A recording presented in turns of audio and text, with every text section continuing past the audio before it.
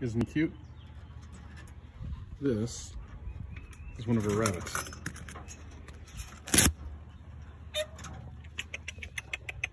Hey, buddy.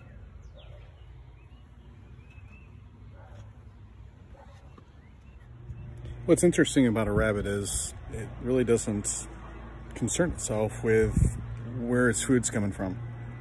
Whether it's going to eat or drink or whatever, it just exists. You know, with all this thing that's going on with this virus, it's really easy to get discouraged. But even God tells us that, you know, we can trust Him. It says, trust the Lord with all your heart and lean not on your own understanding. In all your ways acknowledge Him, and He'll make your path straight.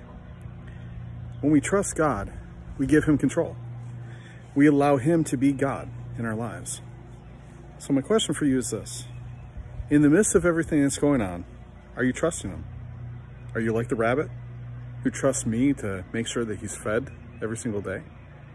Or are you leaning on your own understanding, trying to figure things out and hoping that tomorrow will be better? You got a choice. Which one will you choose?